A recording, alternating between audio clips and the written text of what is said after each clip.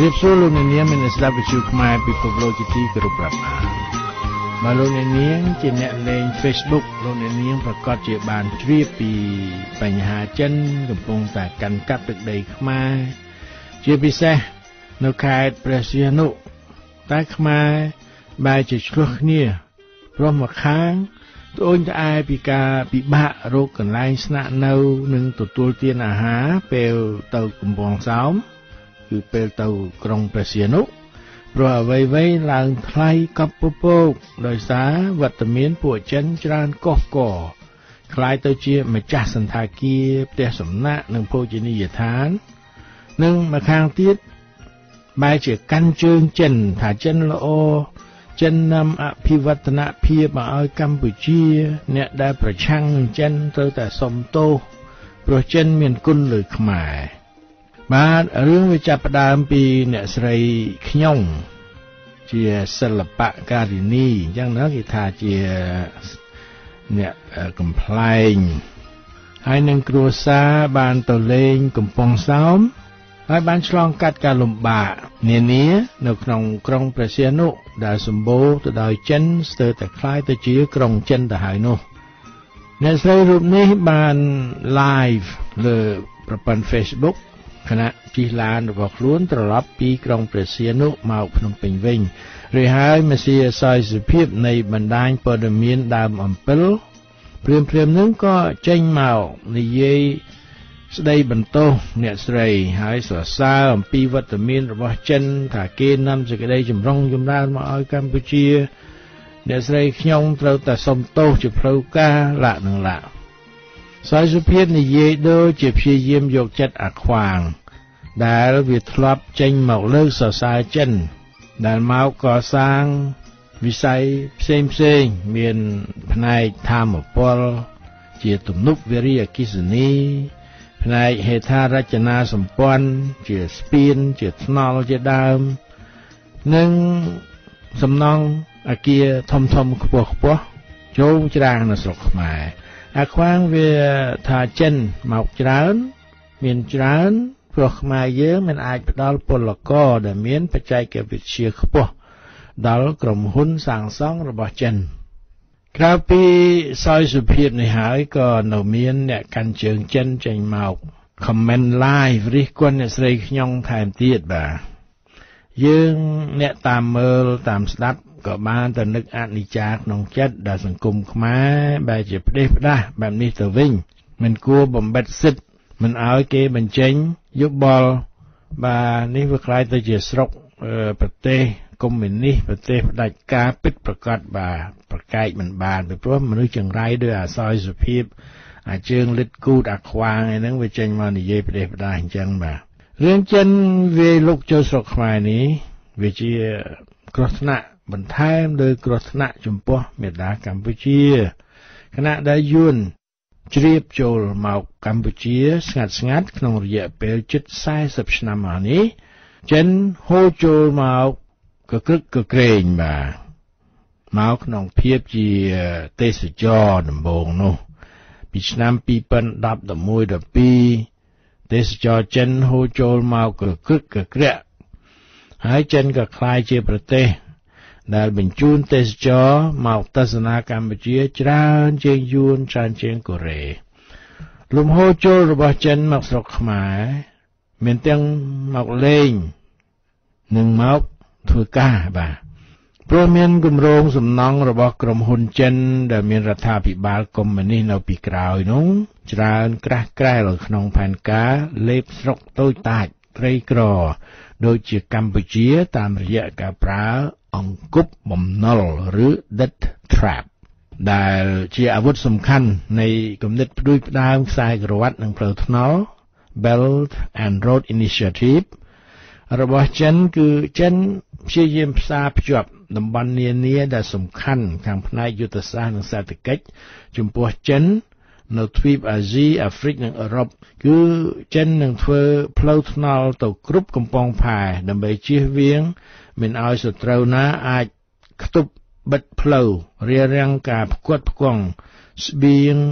និងផលិតផលចាំបាច់ជាពិសេសគឺប្រេងឥន្ធនៈចំពោះប្រទេសចិន មេដឹកនាំខ្មែរនៅភ្នំពេញវាត្រេកអរខ្លាំងណាស់ដែលឃើញចិនហូរចូលមកពេញស្រុកវាសង្ឃឹមថាលុយកាក់នឹងធ្លាក់ដល់ដៃខ្មែរម្ចាស់ស្រុកខ្លះហើយដែលឃើញច្បាស់គឺធ្លាក់មកក្នុងចំណោមពួកមេដឹកនាំបាទពួកអស់ហ្នឹងគេបានលុយបានកាក់តែចិនចូលមកស្រុកខ្មែរមិនថាជាទេសចរឬជាពលករនោះទេពួកវាមានសន្តាគារទីស្នាក់នៅរបស់ពួកវា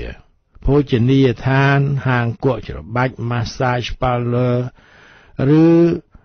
ទៅជាកាស៊ីណូក៏សិតតែជារបស់ចិនបាទផ្ទុយពីអំនួតរបស់អាខ្វាងដែលថាចិននឹងនាំសេចក្តីចម្រើនជាលុយជាកាក់មកឲ្យខ្មែរគឺចិនវាមិនឲ្យលុយជ្រុះដល់ដៃឈ្មួញពលករឬវិនិយោគិនខ្មែរនោះឡើយបាទមានក៏មានតិចណាស់បាទចិនធ្វើដូច្នេះមិនតែនៅស្រុកខ្មែរទេគឺធ្វើនៅគ្រប់ទីកន្លែងដែលពួកចិននឹងទៅបណ្ដាក់ទុនឬក៏ទៅទស្សនាបាទដូចជានៅស្រុកសៀមក្បែរយើងនេះចិនក៏ធ្វើអញ្ចឹងបានគេថាចិនចូលទៅបើកហាងខ្លួនឯងចូលទៅទទួលភ្ញៀវខ្លួនឯងមិនឲ្យធ្លាក់ដល់សៀមប៉ុន្មានគឺសៀមមិនសូវបានប៉ុន្មានទេបាទឥឡូវនេះឮថានៅតាមអេគ្រីសបាទចិនក៏ចូលទៅគ្រប់គ្រងស្ទើរគ្រប់កន្លែងអស់ហើយពួកសៀមដែលចង់ចូលអេគ្រីសគឺចូល church ចូលវិហារគ្រីស្ទត្រូវតែរៀនចិនបាទពីព្រោះអ្នកបួសអ្នកអីហ្នឹងសិតតែជាចិនអ្នកទេសបាទអ្នកឯងមិនចេះចិនចូលទៅមិនបានវាខ្លាយទៅជាអញ្ចឹងទៅម្យ៉ាងទៀតនៅស្រុកខ្មែរការដឹកជញ្ជូនដូចជារថយន្តក្រុងធំចិនក៏បានដឹកមកពីស្រុកចិនអស់ត្រឹមមគ្គុទ្ទេសកអង្គរធ្វើបើមានច្បាប់ហាមមិនឲ្យសាសដតីធ្វើមុខរបរជាមគ្គុទ្ទេសនេះតែក្រុមហ៊ុនចិនក៏មានវិធីជៀសវាងប្រើមគ្គុទ្ទេសខ្មែរភាគច្រើនគឺថាវាមានវិធីកិច្ចមិនគោរពតាមបទបញ្ញត្តិរបស់ខ្មែរបានដោយធ្វើម៉េចគឺដោយទិញអំបែងក្បាលពួកអាជ្ញាធរខ្មែរបាទកាលពីដើមឆ្នាំ2018នេះខ្ញុំបានជម្រាបហើយថាចិនបានដឹកលុយដុល្លារបាទលុយ cash ជាដុល្លារមក2កុងតឺន័រមិនដឹងជាប្រមាណ100ប្រមាណប៉ុនលានទេមក2កុងតឺន័រយកមកដាក់នៅកំពង់ផែក្រុងព្រះសីហនុដើម្បីដើរប្រមូលទិញដីទិញផ្ទះបាទអត់មានអ្វីចម្លែកទេដែលចិនបានធ្វើជាម្ចាស់ហាងម្ចាស់ផ្ទះម្ចាស់ទឹកដីនៅក្រុងព្រះសីហនុនោះស្ទើរតែគ្មានសល់ប្រកាសណាចិនបានប្រកាសរួចជាស្រេចទៅហើយថាខ្លួនជាម្ចាស់ខេត្តព្រះសីហនុព្រោះថាមានហាងណាមួយនោះបានលើកផ្លាកសញ្ញាភាសាខ្មែរជាភ្លើងពណ៌បាទបើពេលយប់ទៅឃើញភ្លឺចាយថាប្រទេសចិនគឺប្រទេសចិននៅទីនេះខណៈដែលខ្មែររវល់តែឈឺក្បាលនឹងរឿងចិនយួនក៏បន្តបញ្ចូលមនុស្សយួនចូលមកស្រុកខ្មែរគោលដៅរបស់យួនគឺធ្វើយ៉ាងណាឲ្យយួនមានចំនួនច្រើនជាងខ្មែរហើយវាក៏កំពុងតែធ្វើបានសម្រេចដោយបំណងដោយអន្តរជាតិឥតបានចាប់ភ្លឹកអ្វីទាំងអស់ពួកបរទេសជនបរទេសគេអត់ដឹងទេថាអ្នកណាយួនអ្នកណាខ្មែរបាទអ្វីបាទនៅអ្នកលឿងសិតតែយួនបាទនៅនឹងសិតតែយួននៅតាមផ្សាយយួនញ៉ាវពេញអស់ហើយពួកបរទេសណាគេនឹងទៅដឹងថាមីគេហៀងឬក៏មីងឿងធីតើប្រព័ន្ធអាខ្វាងហ្នឹងគឺជាយួនកាត់ចិនកាត់យួនអ្នកណាទៅចាប់ភ្លឹកថាតានាងឪអាខ្វាងគឺជាយួនបាទហើយអ្នកណាទៅដឹងថាអាហ៊ុនម៉ាណែតឪវាជាយួនគេហៅវាអាលេដឹកណែតហើយអ្នកណាទៅដឹងទៀតថាប្រពន្ធអាខ្នែតហ្នឹងគឺមីនាងពេជ្រច័ន្ទកែវមณีគឺជាយួនឪវាជាយួនអាយួនឈ្មោះខ្មែរឈ្មោះអាពេជ្រសុភ័ណ្ឌអតីតជាជំនាញការយួនពីទសវត្សរ៍ឆ្នាំ1980ឥឡូវនេះយួននៅស្ទើរតែគ្រប់ស្ថាប័នអស់ទៅហើយក្នុងចំណោមត្រកូលហ៊ុនពួកយួន នឹងកាត់យួនដែលធ្វើរឹកជាខ្មែរជាងខ្មែរទៅទៀតនឹងរាប់មិនអស់បាទរាប់មិនអស់ហើយនៅមានពួកឈ្មួញពួកអុកញ៉ាដែលសិតតែជាយួនទៀតនោះកូនចៅពួកវាធ្វើការនៅតាមក្រសួងមន្ទីរផ្សេងឧទាហរណ៍ដូចជាប្រពន្ធអាខ្នែតបាទប្រពន្ធទី1របស់វាបាទជាថាទី1ព្រោះអានេះមានស្រីច្រើនបាទហើយកាលពីដើមឆ្នាំហ្នឹងឪពុកក្មេកអានេះតាមគេរាយការណ៍មកថាឪពុកក្មេករបស់វាបានបញ្ជាឲ្យសម្លាប់ស្រីកំណាន់ចិត្តរបស់វាឈ្មោះនាងជេវសវត្តនាស្លាប់ទៅហើយចាប់ចងកចងអីទៀតសាហាវខ្លាំងណាស់បាទប្រពន្ធរបស់អាខ្នែតគឺមីយួនឈ្មោះខ្មែរពេជ្រច័ន្ទកែវមនីហ្នឹងក៏ធ្វើការជារដ្ឋលេខាធិការក្រសួងការងារបាទមានតំណយអីស្មើនឹងអនុរដ្ឋមន្ត្រីដែរហើយក្នុងគ្រួសាររបស់អុកញ៉ាឧត្តមសេនីយ៍ផ្កាយ2ថោងសារ៉ាត់ដែលចាប់គុកនោះម៉ែវាក៏ជាយួនឈ្មោះខ្មែរឈ្មោះកែវសេរីទៅទៀតធ្វើការនៅរដ្ឋសភាឪវាឈ្មោះថោងចម្រើនតែជាមេបញ្ជាការទាហានយាកុងអត់ទាំងចេះខ្មែរផងវាឈ្មោះខ្មែរបាទសួរថាចុះខ្មែរទៅណាបាទមួយភាគស្លាប់ស្ទើរពីរកើតជំងឺមានជំងឺថ្លើមមហារីកកលៀនត្រូវថ្នាំពុលត្រូវឡានបុកបាទខ្មែរអាយុខ្លីខ្ញុំនិយាយបែបនេះមិនបានសេចក្តីថាអស់ខ្មែរទៅហើយនោះទេគឺខ្ញុំចង់ជម្រាបថាខ្មែរមានចំនួនកាន់តែតិចទៅខណៈដែលយួនបន្ថែមចំនួនកាន់តែច្រើនឡើងឥឡូវមានថែមចិនឯណានោះមកទៀតបាទមកនេះក៏រាប់លានអ្នកតែម្ដងសូមសង្កេតមើលចិនដែលមកស្រុកខ្មែរច្រើនតែជាពួកប្រុសទាំងនេះព្រោះថានៅស្រុកចិនដែលមានប្រជាពលករជិត 1,500 លានអ្នកទៅហើយនោះមនុស្សប្រុសមានចំនួនច្រើនជាងមនុស្សស្រីគឺសប្តាហ៍ថ្ងៃហ្នឹងប្រុសមានចំនួនច្រើនជាងស្រីដល់ទៅ37លានអ្នកបាទការនេះបណ្ដាលឲ្យកើតបញ្ហាប្រុសរកប្រពន្ធមិនបានយ៉ាងធ្ងន់ធ្ងរប្រកបហើយក៏មានពួកអ្នករកស៊ីជួញដូរមនុស្សបាទយកមនុស្សស្រីពីស្រុកខ្មែរពីស្រុកយួនពីកូរ៉េមិនសូវមានទេកូរ៉េពីរុស្ស៊ីបាទយកទៅលក់ធ្វើជាប្រពន្ធឲ្យពួកចិនបាទរឿងរបស់ខ្មែរយើងគឺយើងត្រូវគិតថាតើយើងធ្វើយ៉ាងណានៅពីមុខបញ្ហាការឈ្លានពានប្រជាសាស្ត្រ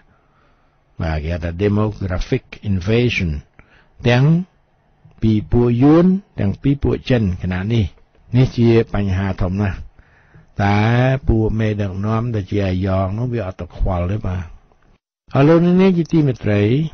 យោងតាមកាសែតក្នុងស្រុកខណៈដែលអាជ្ញាធរខ្មែរខ្លះនៅតែធ្វើខ្លួនជាកញ្ចេះលុយរបស់ចិនក៏មានបញ្ជាពីស្រុកចិនមកឲ្យចាប់ពួកចិនកំហូចដែលរកស៊ីបោកប្រាស់គៀបសង្កត់កេយប្រវ័ញ្ចជាពិសេសប្រើទូរស័ព្ទហើយគេហៅថាទូរស័ព្ទកុំព្យូទ័រហ្នឹងទៅបញ្ឆោតយកលុយពីជនជាតិចិននៅឯស្រុកចិនដោយវិធីផ្សេងក្រៅពីនេះក៏មានការចាប់ចម្រិតពួកទេសចរចិនទៅមកលេងស្រុកខ្មែរយកលុយយកកាក់អញ្ចឹងក៏មានដែរបាទប៉ូលីសខ្មែរថ្មីនេះបានចាប់ចិនទុច្ចរិតទាំងនោះដែលក្នុងនោះក៏មានទាំងស្រីមួយចំនួនផងតែតិចទេទាំងអស់ជិត250នាក់បាទបញ្ជូនទៅឲ្យអាជ្ញាធរចិនដាក់គុកនៅស្រុកចិនឯនោះនេះបើនគរបាលចិនមិនសមមកទេកុំសង្ឃឹមថាប៉ូលីសខ្មែរនឹងហ៊ានប៉ះពិលពួកអាតូហៀទាំងអស់នោះអរលោកនេះជាទីមេត្រីតទៅនេះខ្ញុំមានអត្ថបទមួយទៀតរបស់លោកបណ្ឌិតហ្គាហ្វាពីងមេតដែលបានផ្ញើមកឲ្យខ្ញុំចុះថ្ងៃទី26វិច្ឆិកាក្រោមចំណងជើងថាទាញសតិស្មារតីខ្មែរឲ្យមានចិត្តគំនិតគិតរឿងជាតិភាគទី2បាទខ្ញុំសូមអានអត្ថបទនេះជូនលោកនាងស្ដាប់ខ្ញុំមិនអានស្ងាត់តែម្នាក់ឯងទេបាទចែកគ្នាស្ដាប់បាទព្រោះអត្ថបទនេះមានន័យជ្រាលជ្រៅស្ដាប់ហើយត្រូវគិតបាទ សេរីភាពក្នុងការនិយាយស្ដីសេរីភាពក្នុងជំនឿសេរីភាពពីការអត់ឃ្លាននិងសេរីភាពពីការភ័យខ្លាចនេះជាចំណា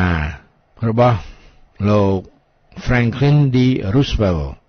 កើតនៅឆ្នាំ1882មរណៈនៅឆ្នាំ1945ជាប្រធានាធិបតីទី32ទី32របស់សហរដ្ឋអាមេរិកលោកសរសេរឲ្យគេចារទុកជាភាសាអង់គ្លេសថា freedom of speech freedom of worship freedom from want freedom from fear ខ្ញុំបានរំលឹកជាញឹកញាប់នៅពាក្យទូន្មានមួយថាបើចេះដឹងហើយត្រូវអនុវត្តបើមានឆន្ទៈហើយត្រូវធ្វើសកម្មភាពឡើងព្រោះថាយុទ្ធសាស្ត្រដកស្លាប់សត្វម្ដងមួយរបស់របបហ្វាស៊ីសនិយមវាបង្កើតឲ្យមានស្ថានភាពស្ងប់ស្ងាត់មិនជ្រួលច្របល់មួយឡើងរឿងកង្កែបនៅក្នុងឆ្នាំងទឹកក្តៅដំបូងឡើយកង្កែបវាសប្បាយនឹងទឹកត្រជាក់នៅក្នុងឆ្នាំងប្រសិនបើគេបន្ថែមចំណីអាហារបន្តិចបន្តួចឲ្យវានៅក្នុងឆ្នាំងទឹកត្រជាក់នោះទៀតកង្កែបក៏នឹងត្រេកត្រអាលដោយបានឡើងឋានសួគ៌លុះដល់ទឹកត្រជាក់នោះត្រូវគេលួចបង្កាត់ភ្លើងដុតកម្ដៅវាបន្តិចម្ដងកង្កែបដែលកំពុងត្រេកត្រអាលនៅក្នុងឆ្នាំងរលាករលួយខ្លួនដល់ក្តីមរណាទៅហើយទម្រាំតែដឹងថាទឹកត្រជាក់ដែលវាហែលសប្បាយក្នុងឆ្នាំងនោះចាប់ផ្ដើមពុះកញ្ជ្រោលរបបផ្ដាច់ការហ្វាស៊ីសនិយមវាមិនបញ្ចេញរូបភាពទាំងមូលមកសង្គ្រប់លើពលរដ្ឋទេវាធ្លាប់បង្ហាញរូបភាពឯនេះបន្តិចឯនោះបន្តិចដោយសត្វអំពិលអំពែកដើម្បីកុំឲ្យមនុស្សចាប់អារម្មណ៍ទម្រាំតែពលរដ្ឋភ្ញាក់ខ្លួនច្រវាក់ទេសភាពក៏បានចងរឹតរើលេងរួចទៅហើយដោយសត្វបក្សីដែលត្រូវគេបានដកស្លាប់អស់ពីខ្លួននិងកង្កែបដែលស្លាប់តៃហោងនៅក្នុងឆ្នាំងទឹកក្តៅអញ្ចឹងបើយើងយករូបមន្តគិតធ្វើលទ្ធផលដែលព្រះពុទ្ធនិងវិញ្ញូជនល្បីឈ្មោះក្នុងលោកបានបង្ហាត់បង្រៀនមនុស្សរាប់រយរាប់ពាន់ឆ្នាំមកហើយមកអនុវត្តយើងអាចនឹងជៀសវាងវាសនាបក្សីអស់ស្លាប់និងកង្កែបស្ងោរក្នុងឆ្នាំងទឹកក្តៅបាន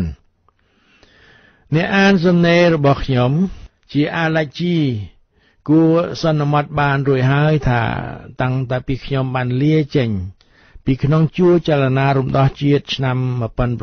1989ហើយជ្រើសរើសអាជីពថ្មីផ្នែកបង្ហាត់បង្រៀនវិទ្យាសាស្ត្រនយោបាយនៅសាកលវិទ្យាល័យខ្ញុំបានផ្ដើមបំពេញភារកិច្ចដែលគេទុកជាប្រពៃណីនៃសាស្ត្រាចារ្យពោលគឺ1ធ្វើការពិពណ៌នាដោយពិចារណានិងឥតលំអៀងនៅវិធានបទដែលសិក្សានិងពិនិត្យ2ធ្វើការវិភាគនិងពន្យល់នៅបុព្វហេតុមូលហេតុនិងផលប៉ះពាល់3ធ្វើការព្យាករណ៍អំពីលទ្ធភាពដែលអាចមានរួចដាក់ជូនឬក៏ផ្ដល់ការណែនាំខ្លះៗដល់អ្នកសម្រេចមាគ៌ានយោបាយឲ្យគេធ្វើទៅតាមការយល់ឃើញស្របនឹងភារកិច្ចនោះខ្ញុំបានផ្ដួចផ្ដើមសរសេរដោយប្រើបញ្ញានិងគំនិតច្នៃប្រឌិតស៊ីជម្រៅដើម្បីចែករំលែកចំណេះដឹងនិងការពិសោធន៍របស់ខ្ញុំគោលបំណងខ្ញុំគឺអប់រំបង្ហាត់បង្រៀនបណ្ដុះការចេះដឹងយល់អំពីគំនិតនិងឧត្តមគតិនៃប្រព័ន្ធនយោបាយប្រជាធិបតេយ្យនិងអំពីលក្ខណៈនិងកាតព្វកិច្ចរបស់ប្រជាពលរដ្ឋប្រជាធិបតេយ្យនៅក្នុងសង្គមបច្ចុប្បន្ននេះខ្ញុំមិនមែនជាអ្នកនយោបាយទេប៉ុន្តែខ្ញុំមានការយល់ដឹងសមគួរនិងមានការពិសោធន៍ខ្លះៗខាងផ្នែកនយោបាយក្នុងស្រុកនិងអន្តរជាតិដូចជាមនុស្សដទៃដែរខ្ញុំមានចំណង់ចំណូលចិត្តផ្នែកនយោបាយតាមការយល់ឃើញរបស់ខ្ញុំការពារសិទ្ធិរបស់ខ្ញុំជាមនុស្សមានសេរីក្នុងការបញ្ចេញមតិនិយាយស្ដីសរសេរហើយខ្ញុំគោរពសិទ្ធិរបស់អ្នកដទៃក្នុងការមានគំនិតផ្ទុយពីខ្ញុំគំនិតខ្វែងគ្នាមិនចាំបាច់តម្រូវឲ្យមនុស្សប្រកັບប្រចាក់គ្នាយកគ្នាជាសត្រូវនោះទេខ្ញុំអាចបញ្ចេញគំនិតដ៏ខុសពីគំនិតអ្នកដទៃ តែខ្ញុំមិនទម្លាប់យកជើងរាទឹកនៅពេលខ្ញុំឃើញអ្នកផងប្រយុទ្ធនឹងរបបគៀបសង្កត់ឬការពារលទ្ធិប្រជាធិបតេយ្យនិងសេរីភាពនិយមពាក្យថា critique ដែលបកប្រែថារិះគន់មិនត្រូវឲ្យវាប្រែคล้ายទៅជាការហែកហួរឬបន្តោសបង្អាប់កិត្តិយសមនុស្សឡើយពាក្យថា critic មានប្រភពចេញពីពាក្យ criticality ដែលមានន័យថាវាយតម្លៃវាស់ថ្លឹងពិនិត្យមើលថាតើទង្វើដែលចេញពីគំនិតវាអាចដឹកនាំឲ្យទៅដល់ត្រើយឬមិនដល់ត្រើយដែលជាគោលដៅនៃបេសកកម្មចុះបើមិនដល់ត្រើយទេម្ដេចក៏មិនរកផ្លូវថ្មីដែរហើយដូចម្ដេចក៏នៅតែបន្តទង្វើដែលមិនបានជំរុញឲ្យដល់ត្រើយនោះទៀតចំនួន27ឆ្នាំហើយដែលខ្មែរប្រជាធិបតេយ្យបានអំពាវនាវដល់ប្រទេសហត្ថលេខីសន្ធិសញ្ញាសន្តិភាពទីក្រុងប៉ារីឆ្នាំ1991និងសហគមន៍អន្តរជាតិសូមឲ្យជួយស្ដារការអនុវត្តសន្ធិសញ្ញាឡើងវិញតែរហូតមកដល់ឆ្នាំ2018នេះខ្ញុំនៅមិនទាន់ឃើញមានរដ្ឋាភិបាលណាមួយចេញមុខធ្វើសកម្មភាពស្ដារសន្ធិសញ្ញាសន្តិភាពក្រៅពីធ្វើសេចក្តីថ្លែងការណ៍នានានោះទេព្រះបរមគ្រូខុងជឺបានទូន្មានថាបើបំពេញគោលដៅមិនបានគួរកុំកែប្រែគោលដៅនោះកបីសាររើវិធីធ្វើដំណើរវិញខ្ញុំបានសរសេរជារឿយៗថាយើងត្រូវចេះប្រើគំនិតវិជ្ជមានស៊ីជម្រៅច្នៃប្រឌិតចេះឆក់យកឱកាសនៅពេលព្រឹត្តិការណ៍សំខាន់ៗកើតមានឡើងដូចជាអ្នកស្រុកអ្នកភូមិមិនសប្បាយចិត្តនឹងអំពើអយុត្តិធម៌របស់អាជ្ញាធរយើងធ្វើសកម្មភាពក្នុងនិងក្រៅស្រុកគាំទ្រអ្នករងគ្រោះនិងប្រឆាំងនឹងរបបផ្ដាច់ការហ្វាស៊ីសជាពិសេសនៅក្នុងកាលៈទេសៈសពថ្ងៃដែលចំណងខ្មែរជាទូទៅមានសន្ទុះខ្លាំងចង់ឲ្យមានការកែប្រែផ្លាស់ប្ដូរនៅក្នុងប្រទេសនិងចំណងសហគមន៍អន្តរជាតិឲ្យមានការគ្រប់គ្រងប្រទេសកម្ពុជាដោយនីតិរដ្ឋខ្ញុំបានជូនជារូបមន្តមួយថាព្រឹត្តិការណ៍បូកនិងសកម្មភាពបូកនិងកាលៈទេសៈនឹងបង្កើតជាចរន្តធម៌ពលដ៏ខ្លាំងក្លាមួយទោះបីរបបផ្ដាច់ការហ្វាស៊ីសខូយ៉ាងណាក្តីក៏ពិបាកនឹងទប់ទល់ធម៌ពលនោះបានដែរនៅថ្ងៃទី6ខែមិថុនាឆ្នាំ1966លោក Robert F Kennedy អតីតព្រឹទ្ធសមាជិកសភាអាមេរិកតំណាងរដ្ឋញូវយ៉កកើតឆ្នាំ1925និងស្លាប់នៅឆ្នាំ1968ដោយសារគេធ្វើឃាតបានថ្លែងសន្ទរកថាមួយនៅសាកលវិទ្យាល័យ Cape Town ប្រទេសអាហ្វ្រិកខាងត្បូងសន្ទរកថានោះនៅមានជីវិតរស់រវើកសប្តាហ៍ថ្ងៃនេះគឺ50ឆ្នាំក្រោយមកក្រោមចំណងជើងថារលកនៃសេចក្តីសង្ឃឹមលោក Robert Kennedy បានបំផុសបំផុលសកម្មជននិស្សិតប្រទេសអាហ្វ្រិកខាងត្បូងដែលក្រោកឈរប្រឆាំងនឹងរបប Apartheid នៅក្រោមការគ្រប់គ្រងរបស់លោកនាយករដ្ឋមន្ត្រីបណ្ឌិត Hendrik Verwoerd នៅពេលដែលសកម្មជនសិទ្ធិមនុស្សលោក Nelson Mandela នៅកំពុងជាប់គុកនៅលើកោះ Robben លោក Kennedy បានប្រាប់សកម្មជននិស្សិតអាហ្វ្រិកខាងត្បូងកុំឲ្យអស់សង្ឃឹមនិងកុំឲ្យមានអារម្មណ៍ឯកោកណ្ដោចកណ្ដែងឲ្យសោះនៅក្នុងការស្វែងរកសមភាពពូជសាសន៍ racial equality ពីព្រោះកិច្ចខិតខំប្រឹងប្រែងរបស់និស្សិតបានត្រូវផ្សារភ្ជាប់ជាមួយនឹងចលនាសិទ្ធិមនុស្សជាច្រើនដែលកំពុងធ្វើសកម្មភាពនៅជុំវិញពិភពលោកគឺធ្លាយចេញពីភាពក្លាហាននិងជំនឿផ្សេងជាច្រើនជំពូកដែលរាប់មិនអស់ដែលបានធ្វើឲ្យប្រវត្តិសាស្ត្រមនុស្សចេញជារូបរាងឡើងនៅរាល់ពេលដែលមនុស្សម្នាក់បានក្រោកឈរឡើងទ្រទ្រង់ឧត្តមគតិឬធ្វើសកម្មភាពកែលម្អវាសនាមនុស្សដទៃឬវាយប្រឆាំងនឹងអំពើអយុត្តិធម៌គឺមនុស្សម្នាក់នោះឯងហើយដែលបានបំផុលឲ្យកើតមានជាទឹករលកតូចមួយនៃសេចក្តីសង្ឃឹមដែលរត់ត្របាញ់គ្នាឆ្លងកាត់ពីមជ្ឈមណ្ឌលធម៌ពលរាប់លានកន្លែងបង្កើតជាចរន្តមួយដែលអាចរំលើងចោលរបបគៀបសង្កត់មួយដ៏រឹងមាំបំផុតបានវិលមកបញ្ហាខ្មែរយើងវិញ នៅក្នុងអត្ថបទថ្ងៃនេះខ្ញុំសូមណែនាំអារម្មណ៍អ្នកអាននិងអ្នកស្ដាប់ឆ្ពោះទៅប្រវត្តិសង្ខេបនៃការតស៊ូនិងបដិវត្តជាលើកដំបូងនៅក្នុងឆ្នាំ1936របស់វរជនខ្មែរស្នេហាជាតិមួយចំនួនទាមទារឥស្សរភាពពីអាណានិគមបារាំងនៅចំពោះមុខការទន្ទ្រានរបស់ប្រទេសសៀមពីខាងលិចនិងប្រទេសយួនពីខាងកើតព្រះបាទអង្គឌួងបានបង្កើតសម្ព័ន្ធភាពជាមួយនឹងអាណានិគមបារាំងនៅលើមូលដ្ឋានអធិបតេយ្យរហូតដល់ឆ្នាំ1863ព្រះបាទនរោត្តមក៏បានធ្វើកិច្ចព្រមព្រៀងមួយនៅថ្ងៃទី11ខែសីហាទទួលស្គាល់អាណាព្យាបាលបារាំងលើអាណាចក្រកម្ពុជាដែលដាក់នៅក្រោមអំណាចគ្រប់គ្រងរបស់លោក Résident Supérieur បារាំងប្រចាំរាជធានីភ្នំពេញនៅក្នុងឆ្នាំ1885បារាំងបានបញ្ជូនទ័ពទៅប្រទេសកម្ពុជាដើម្បីទ្រទ្រង់ព្រះបាទនរោត្តមប្រឆាំងនឹងមេបះបោរដណ្ដើមអំណាចគឺព្រះអង្គម្ចាស់ស៊ីវត្ថាជាបន្តបន្ទាប់នេះខ្ញុំសូមដកស្រង់ព័ត៌មានពីសៀវភៅគុកនយោបាយនិពន្ធដោយអ្នកទោសនយោបាយម្នាក់ឈ្មោះលោកប៊ុនច័ន្ទមុលដែលមានអាយុ22ឆ្នាំនៅពេលបារាំងចាប់លោកនៅឆ្នាំ1943នៅភ្នំពេញជាមួយនឹងវរជនខ្មែរឯទៀតដែលក្នុងនោះរួមមានលោកប៉ៃឈឿនលោកគ្រូអាចារ្យហែមជាវសាស្ត្រាចារ្យភាសាបាលីលោកគ្រូអាចារ្យប៉ាងខាត់សាស្ត្រាចារ្យភាសាសំស្ក្រឹតលោកនួនឌួងលាក់និងលាក់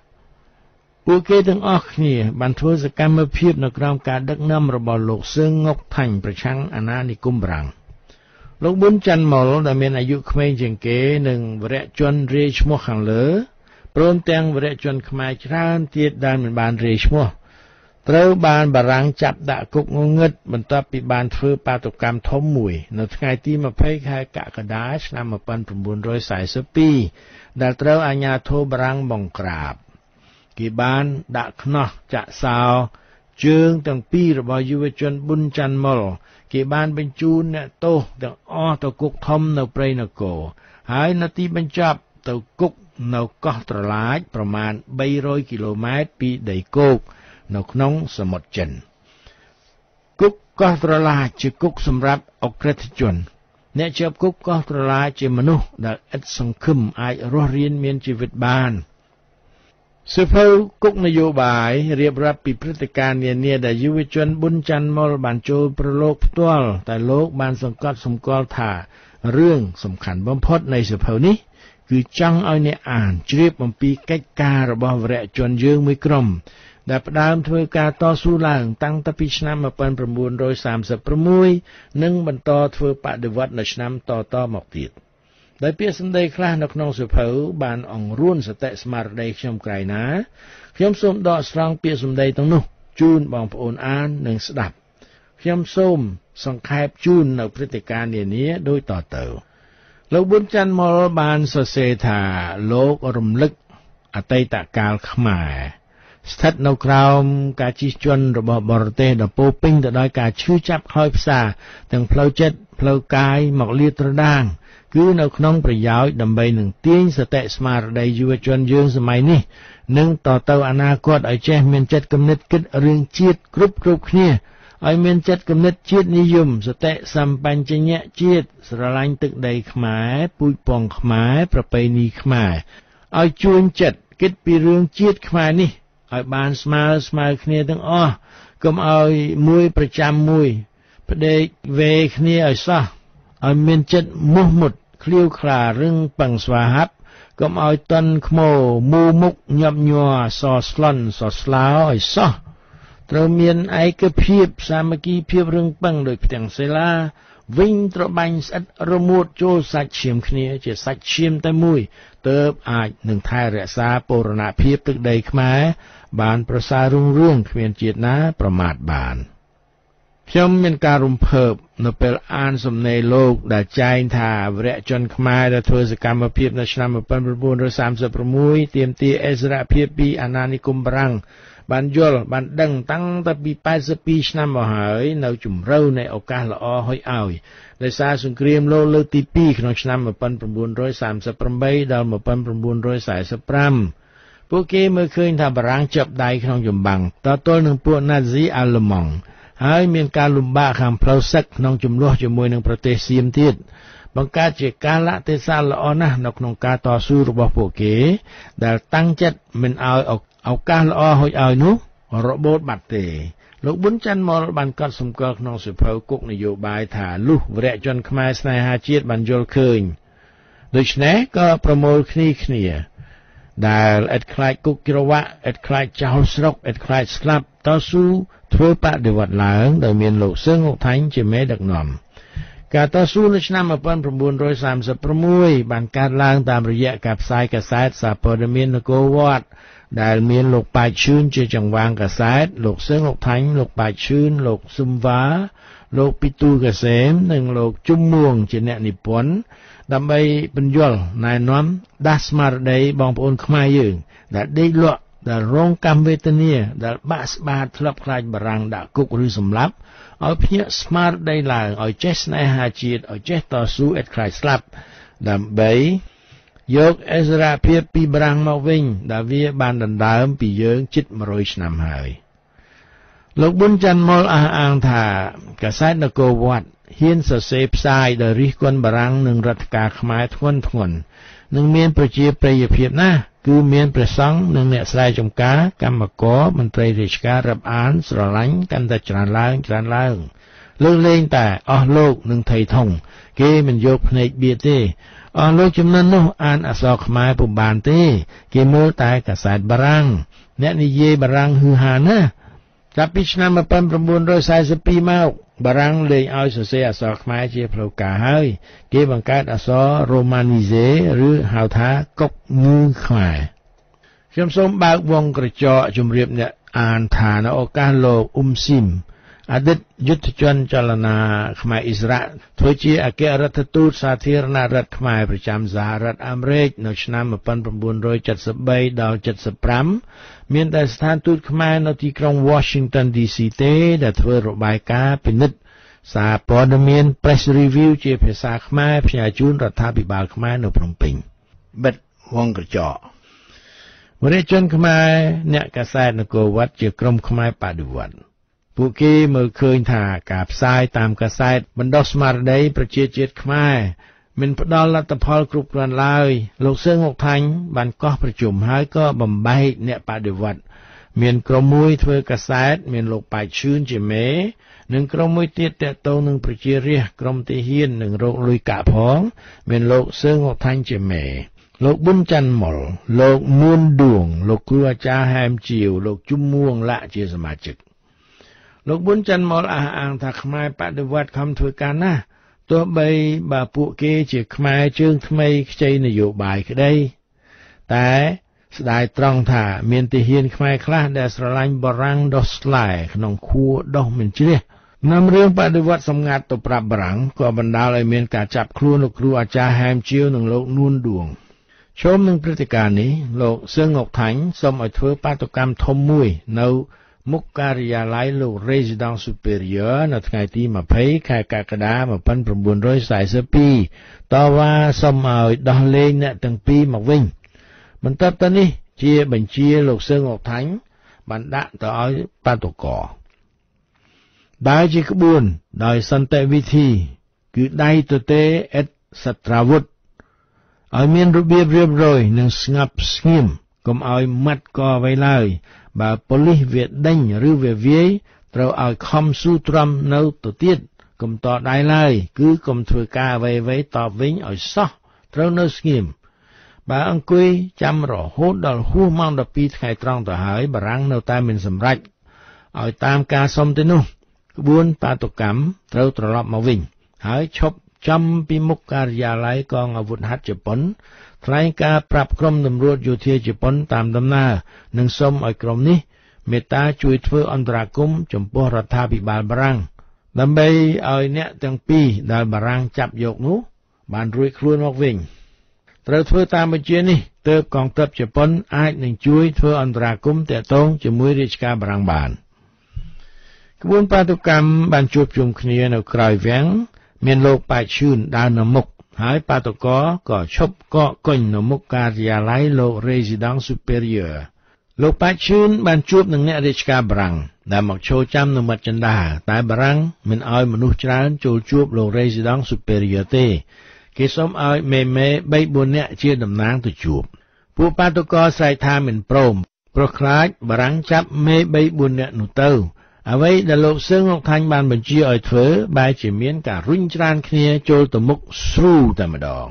រុញទាំងលោកប៉ាឈឿននិងព្រះសង្ឃដែលនៅពីមុខបារាំងក៏ចាប់ឆក់លោកប៉ាឈឿនបញ្ចេញតាមទ្វារក្រោយដាក់ឡានយកទៅបាត់ការវាយតប់គ្នាក៏បានកើតឡើងព្រះសង្ឃបានប្រើឆ័ត្របុករុកប៉ូលីសរបួសមិនតិចបន្ទាប់មកបារាំងក៏ចាប់សកម្មជនម្ដងមួយម្ដងពីរព្រោះគេបានស្គាល់មុខរួចទៅហើយដោយសារតែចារបុរសជាតិខ្មែរគ្នាឯងដែលក្បត់ជាតិប្រាប់វាដោយផ្គត់ផ្គុនចង់បានយសស័ក្តិបាតុករនិងព្រះសង្ឃក៏កិច្ចពួរនឹងរត់ចោលស្រុកអស់ជាច្រើនអ្នកនេះគឺបាតុកម្មលើកទី1និងបដិវត្តដំបូងនៅស្រុកខ្មែរដែលជាគំរូជាលំអានល្អមួយទុកឲ្យកូនចៅយុវជនជំនាន់ក្រោយប្រសិនបើនៅជំនាន់យើងឥតមានវីរជនណាម្នាក់គិតគូររើខ្លួនឲ្យរួចពីនឹមដែករបស់បារាំងទេនោះយុវជនជំនាន់ក្រោយអាចនឹងបន្ទោសយើងថាយើងចាស់ជំនាន់មុនឥតគិតអ្វីសោះបានជាបច្ឆាជនជំនាន់ក្រោយកើតឡើងនៅតែជាខ្ញុំបារាំងតទៅឥតមានពេលរួចជាអ្នកជាឡើយតុលាការសឹកបានប្រកាសប្រហារជីវិតបង់លោកប៉ាឈឿនលោកគ្រូអាចារ្យហែមជាវនិងលោកនួនដួងតែគេនឹងសុំអនុគ្រោះទោសពីលោក General ពេតាំងរីឯលោកប៊ុនច័ន្ទមុលលោកត្រូវទោសគុក5ឆ្នាំនិងត្រូវនិរទេសមិនឲ្យចូលស្រុកចំនួន15ឆ្នាំលោកគ្រូអាចារ្យហែមជាវបានឈឺស្លាប់សពរបស់លោកបានត្រូវកប់នៅកោះត្រឡាចលោកប៊ុនច័ន្ទមុលមានសំណាងរួចខ្លួនពីគុកកោះត្រឡាចក្រោយសង្គ្រាមលោកលើកទី2ត្រូវបានបញ្ចប់នៅឆ្នាំ1945សំណេរលោកប៊ុនច័ន្ទមុលនៅក្នុងអារម្មណ៍កថាសៀវភៅគុកនយោបាយបានផ្ដល់នៅគំនិតដែលខ្ញុំបានយកមកសរសេរដាស់តឿនជារឿយៗ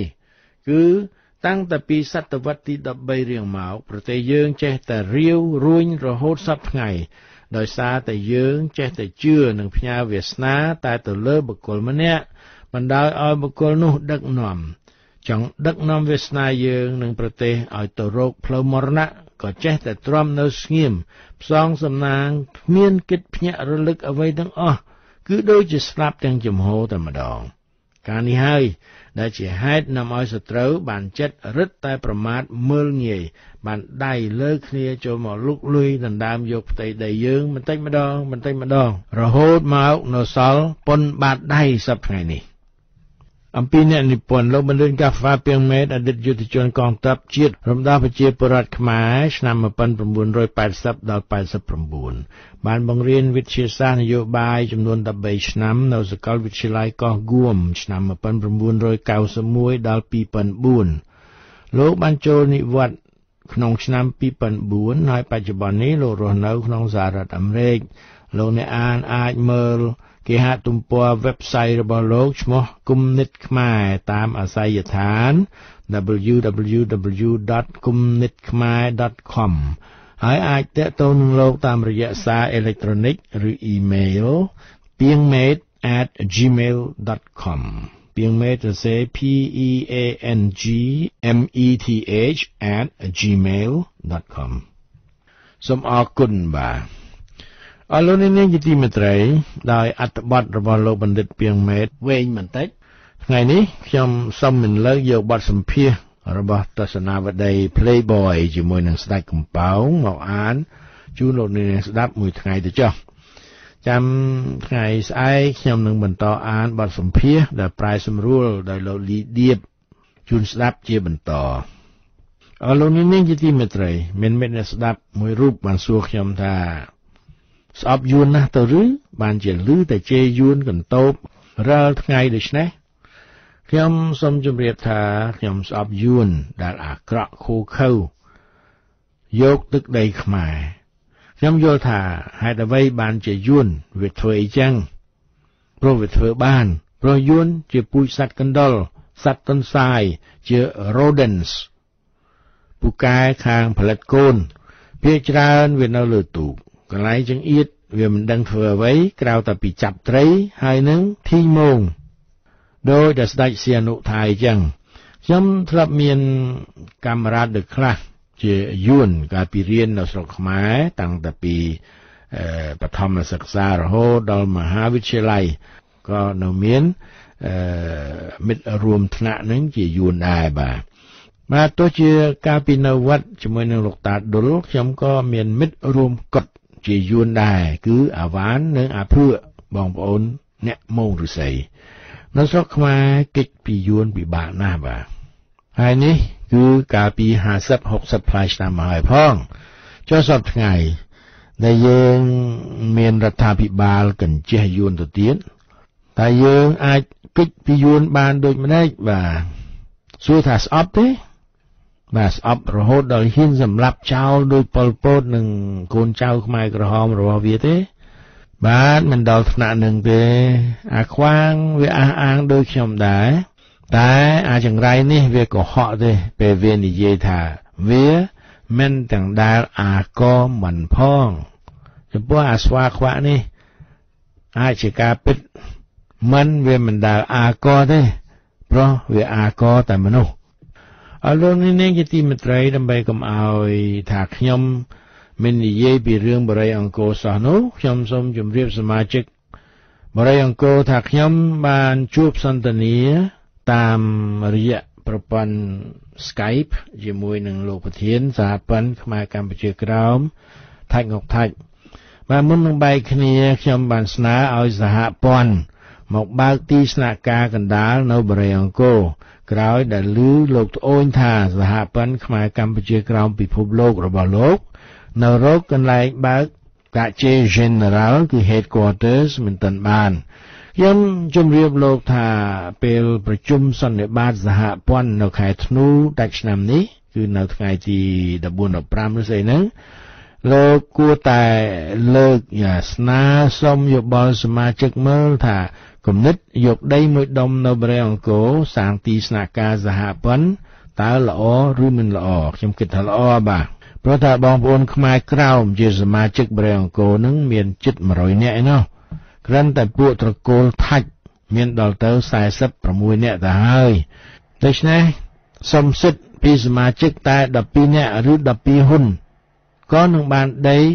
3 acres បាទដីមួយដុំ3 acre ដែលក៏ចាត់ទុកថាធំលើសេចក្តីត្រូវការធ្វើការិយាល័យទីបញ្ជាការសហព័ន្ធទៅហើយដែរខ្ញុំគិតថាបើសហព័ន្ធមកសង់ទីស្នាក់ការនៅបរិយអង្គរសហព័ន្ធនឹងឯករាជ្យល្អម្យ៉ាងទៅដែរគ្មានអ្នកណាមករលរឿងបាទព្រោះខ្លួនជាម្ចាស់របស់ខ្លួនឯងហើយទីកន្លែងហ្នឹងក៏នៅចំពាក់កណ្ដាលបាទនឹងទៅ Florida ក៏បានឬក៏នឹងទៅ New York ទៅអីក៏បានម្នាក់ម្ខាងស្ទើរតែស្មើគ្នា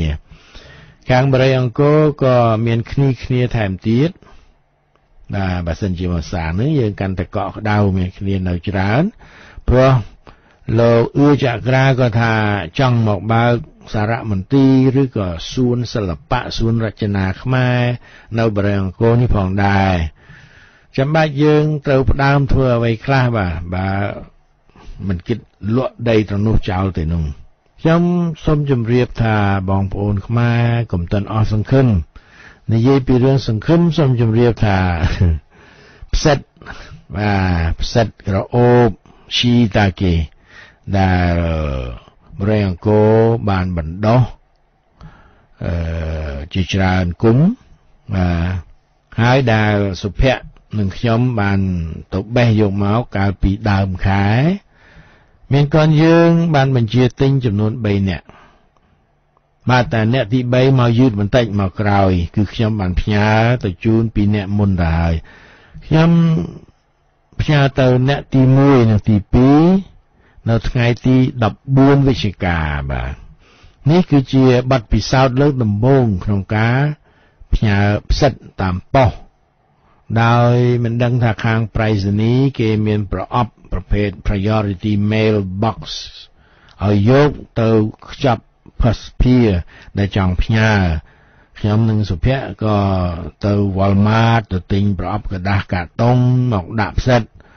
ប្រអប់ទី1យើងដាក់បាន13ផោនឬជិត6គីឡូបាទ ប្រអប់ទី2បាន10 pound ឬ4 គីឡូកន្លះដោយយើងមិនយកប្រអប់របស់ប៉ុស្តិ៍ដូច្នេះគេក៏ឆាចបាទគេយកថ្លៃបន្តិចតម្លៃផ្ញើហ្នឹងថ្លៃជាងប្រក្រតីគឺប្រអប់ទី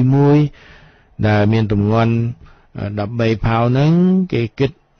$23ប្រអប់ទី2$20គឺផ្ញើទៅ Pennsylvania បាទខ្ញុំផ្ញើនៅថ្ងៃទី14ហើយប៉ុស្តិ៍គេប្រាប់ថា2ថ្ងៃទេទៅដល់វីឡាហើយព្រោះអ្នកបញ្ជានៅវីឡាទាំង2នាក់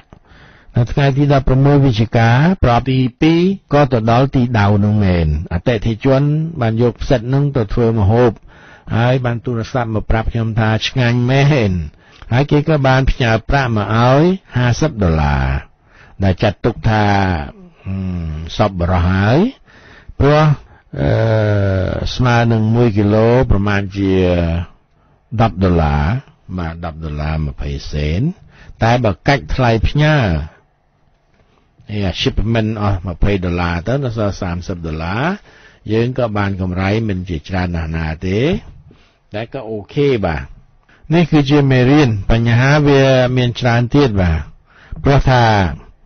កញ្ចប់ទី1ដែលមានទម្ងន់13 pound ហ្នឹង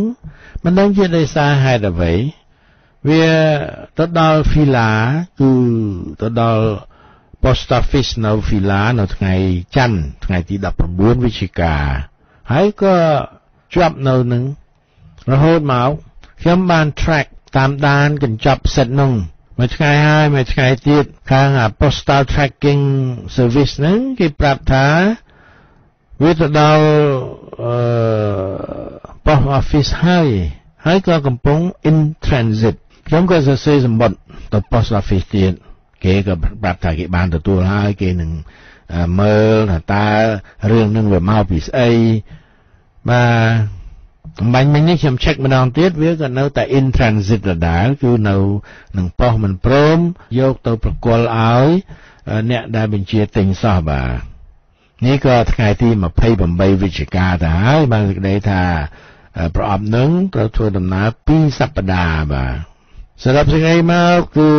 business របស់យើងរឿងលក់ផ្សិតដូចជាមិនចំណេញប្រមាណទេបាទបើយើងមិនគិតថ្លៃផ្សិតព្រោះថាមិត្តអ្នកបញ្ជាទិញហ្នឹងក៏សិតតែជាសមាជិកបរិយាអង្គរដូច្នេះសមាជិកមានសិទ្ធិបានទទួលកាដូដោយសារថាយើងបានធ្វើកាដូជូនអ្នកនៅ Charlotte ហ្នឹងក៏ច្រើនអ្នកដែរដែលមកលេងនៅបរិយាអង្គរយើងឲ្យម្នាក់មកថងទៅថ្លៃប៉ុស្តិ៍ខ្សែលួសអស់$43ថ្លៃប្រអប់$2ទៀតដូច្នេះយើងបានចំណេញ$5បាទជាចំណូលចាត់ទុកថាមានតំណយអីរកស៊ីលើដំបូងក៏បានកម្រៃ$5ទៅហើយនោះអរលោកអ្នកនាងមាន